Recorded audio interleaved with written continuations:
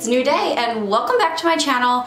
I am so excited for this video and I feel like it's coming at a really good time in my life and probably in yours. The title I currently have in my notes for this video is Sneaky Time-Saving Secrets That Save My Sanity During Busy Seasons. I'm sure the YouTube algorithm is gonna love that title, so I don't know what I'm gonna end up calling this video, but that's kind of what we're talking about. We are headed into the busy holiday season if we're not there already, and so anytime we can steal a few minutes or make our moves count a little bit more, we're all about that. Also in this season of my life, I am newly postpartum. I have 3 kids now, so that's been like a huge adjustment. So I pulled together a whole bunch of little time-saving hacks that I use in my own life. If you've been around my channel a while, you know I'm all about the productivity and making, just getting rid of those extra wasted steps in a day so you have time to do the things that you love. So let's get into today's video and hopefully you can find some hacks, some tips, some secrets that can save your sanity during busy seasons. This list is by no means conclusive. I know as soon as I hit the record button to stop it, I'll think of more, so maybe I'll add more to this series, we will see. But if you're new to my channel, my name is Megan Fox and I am a YouTuber, I'm a stay-at-home mom. And so something that I do to keep my YouTube work separate from my mom life stuff, my real life, is I choose not to answer emails and not even look at text messages too much or Instagram DMs throughout the day. Maybe that annoys some of my friends, but I found that things fall through the cracks, I'm distracted, I don't finish things and I will let the ball drop on things if I don't have designated work time. So I do have the notifications on my phone. I can see them at the top, you know, when an email comes in, but I don't usually answer them until the afternoon when my kids are down for their nap and I completely batch all of those things together. So try it out if you're feeling a little bit haggard or if you have your own small business side hustle. Don't always be looking, oh, I got a new order in or whatever.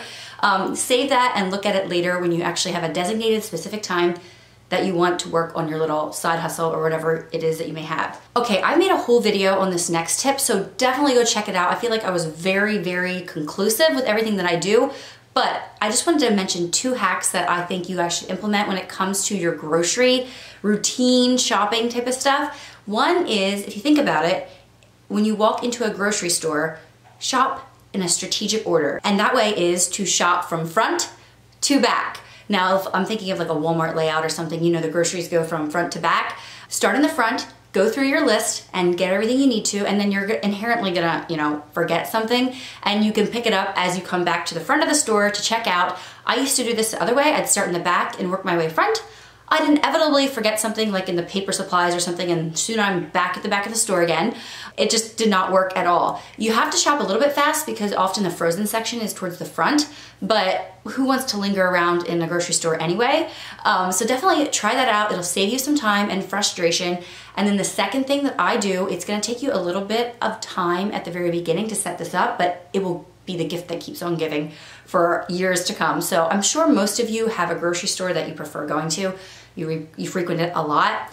For me, that's Aldi and Walmart. And so I actually have my grocery list here in my planner. I designed it myself. You guys can go on canva.com and design one for yourself. But it is a template that is laid out like the grocery store. And so when I am filling in the things that I need for my weekly grocery haul, I just put the things in the proper section and my daughter can even follow along and she likes to cross things off as we're shopping.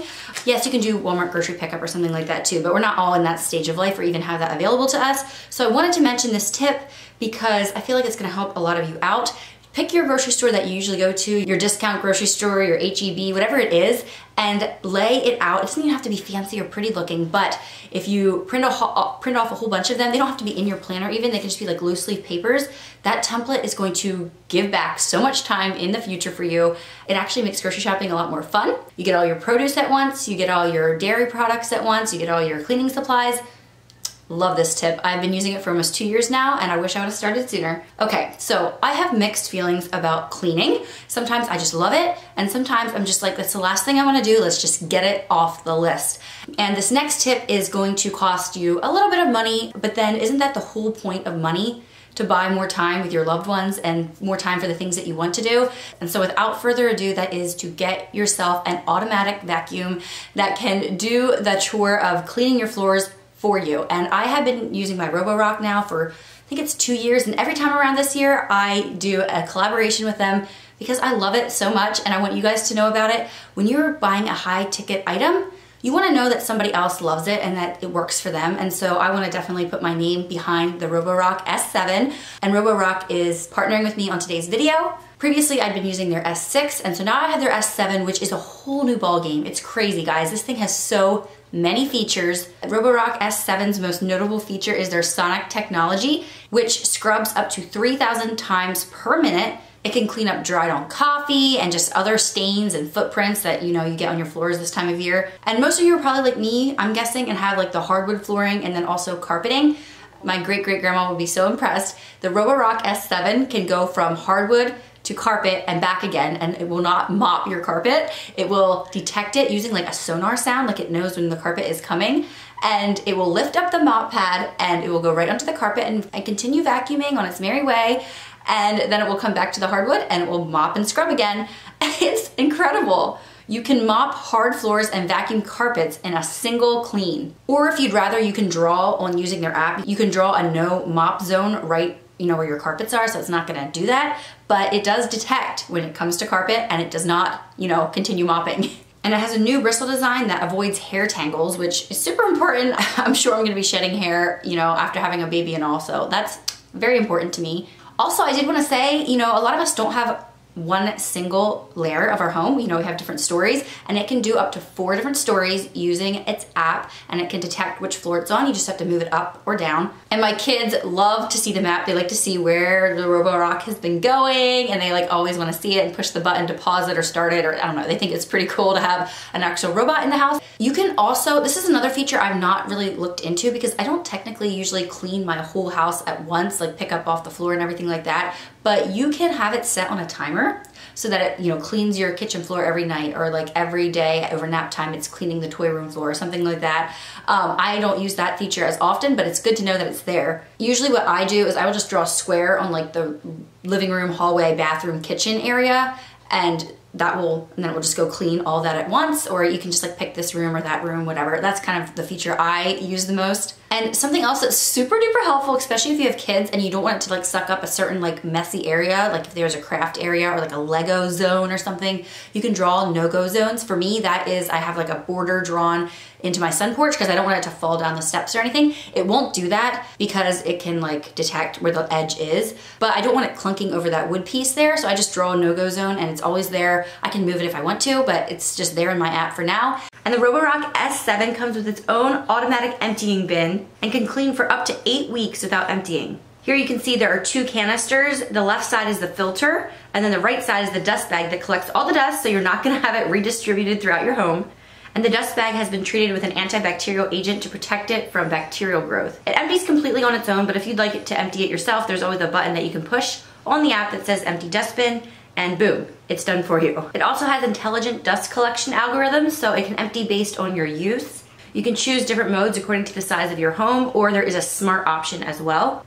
The dustbin detection prevents accidents, stopping auto emptying if the dustbin is not in place. You can also use the power of your voice if you have Amazon Alexa, Google Home, or Siri shortcuts. And the best part is you guys can buy this on Amazon right now. There's a link for you down below with a discount for you. Check it out, it'll come right to your door. I know it is an investment, but this is the time of year if you want to get some time back in your life, this is a great solution to have. I run mine, if not daily, like multiple times a week, and I don't know what I did before I had it, honestly. It's so nice, especially me who hates doing floors. And now we have a Roborock that can do the floors and the carpet all in one. It's like Christmas miracle, guys. Just kidding, but yeah, definitely check it out. And thank you, Roborock, for sponsoring this video. I really appreciate it, and I love working with them because it's something I use every day. All these tips are super hands-on. This next one's a little bit arbitrary, but that is when you have inspiration and when you have motivation to do something, do it while you feel like it, because you're gonna be so much more productive and you'll actually enjoy it. Like if you all of a sudden have you're in the middle of cleaning your kitchen and your junk drawer all of a sudden drives you nuts, pause, fix it up, organize it, declutter it, whatever, while you have like the gumption, as my grandma would say, to get it done, because you don't know when that is gonna happen again, and you might as well capitalize on the situation. Okay, these next 2 tips apply to any of us with kids. If you are new around here, you might not know, but I am a Mennonite mom. And that plays a little bit into my lifestyle, my culture, my beliefs. But something that I do that's a little bit weird is I don't give my kids any screen time, and no, that's not a part of like the Mennonite faith. I have a lot of friends who give their kids like constructive screen time, limited screen time, whatever. I just chose not to do it yet. I've been parenting that way for now 4 years and it's worked. I know eventually I want to introduce some educational things into my daughter's life. But for now, we don't do screen time. They don't beg for it. They're using their imagination, they're playing with their hands, and that's the way I like it. But if you choose to parent this way, and even if you don't, even if you choose to do the screen time thing, it is really nice to have tips to keep your kids occupied, because sometimes that is something that can slow us down when we have like a work time slot. And I did want to say, your kids are the most important work, but we do also have to do housework at some point. So I highly recommend that you like pick your slots. For me, that's definitely in the morning time. My kids are happy, they play, and that's when I can get a lot of things done. They don't need a lot of attention from me. And I know I'm blessed. They play really well together, so that's nice. By the way, I have a 4-year-old, a 2-year-old, and a 2-week-old. But anyway, yeah, that's kind of where I'm coming from when I say these next ones. But here's a few tips to keep your kids like engaged and occupied and out of your hair. I hate to say that. Like I said, children are not a nuisance, they're not a bother. But we do have to get things done sometimes, especially during this busy season. First of all, any chores that your kids can do, let them do them, even if it's not done perfectly. Setting the table, folding the washcloths, Evonnie's all into folding up the swaddles right now, different things like that. It doesn't have to be perfect, guys. Just let them help if it's something that they can help take off your plate. It's also teaching them life skills. You know, think of it as hitting 2 birds with 1 stone. You're getting chores done and you're also teaching them how to cope and function later on in life. And it fosters belonging and, you know, just being part of a family. Second of all, after saying that tip, now is probably not the time to try to teach them a whole bunch of new chores if you're in a really busy season, you know. Maybe save that for slower seasons, be intentional about it. Maybe decide, okay, in January, I'm going to teach the kids how to, you know, clean out the bathtub. There's so many different things that toddlers even can help with. And I like to think about slower seasons as times to teach. That way it can give back to me later when I'm in a busy season. So take that tip and either use it now or save it, put it in your back pocket for a little bit later on. Another really hands-on tip is to relocate a certain toy to a new area. You don't even need new toys. You can move what you have and put it somewhere else. Like for an example, you can take your train table and put it upstairs instead of having it downstairs, or you can set a tent up in the basement or something like that. Just change it up. Kids love to have like a new domain to conquer, or like I've just noticed that the kids play differently. They look at their toys differently when they're in a different space. You know, maybe if they always do arts and crafts at the kitchen table, put a little kids table in the playroom and let them try working there or whatever.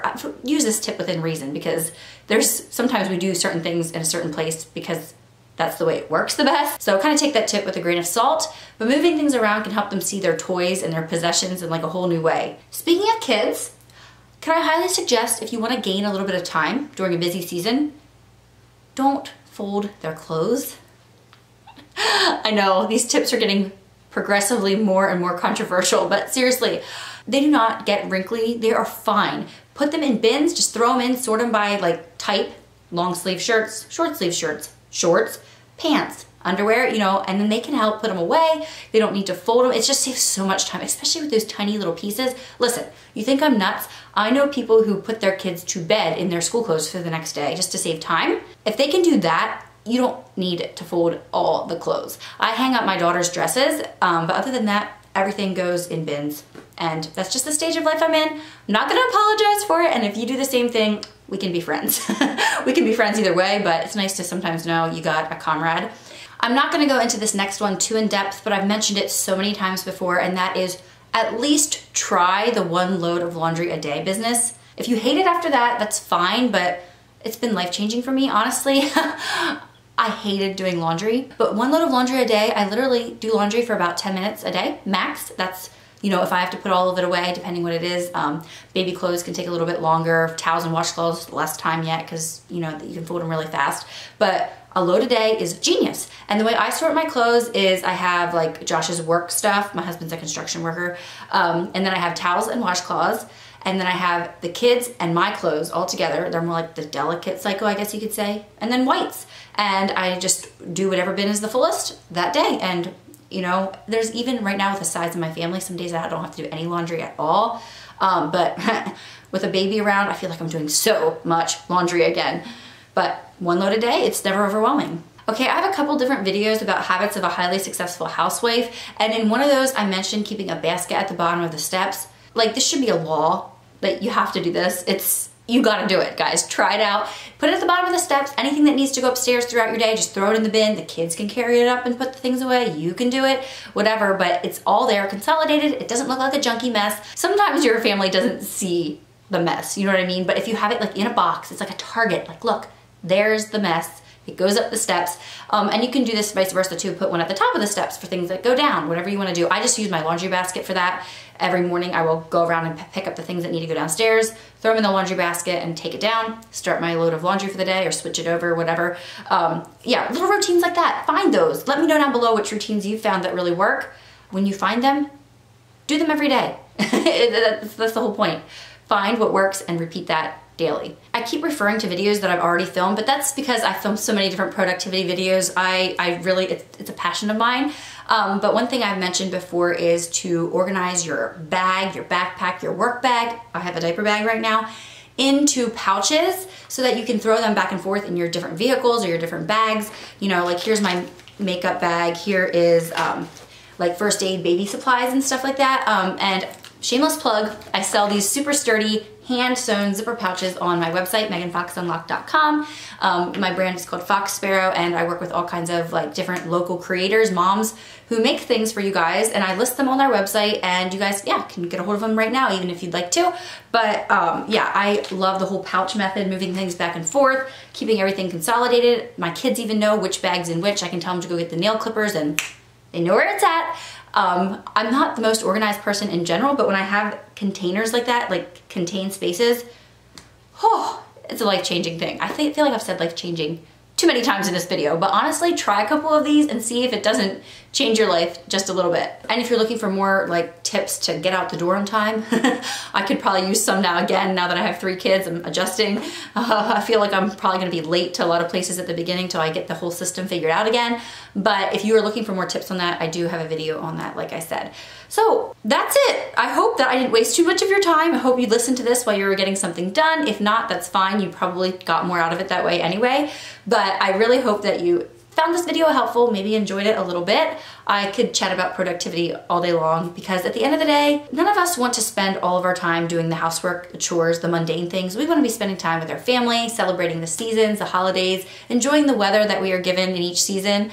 And yeah, I hope that these tips are very tangible and you can go use them in your real life. So thank you so much for watching. Thank you Roborock for sponsoring this video. Check out the link down below, guys. It would be a great Christmas present. And yeah, use that discount code so that you can be smart with your money and get it at a discount. So thank you all for watching. I'll see you in the next one. Bye everyone.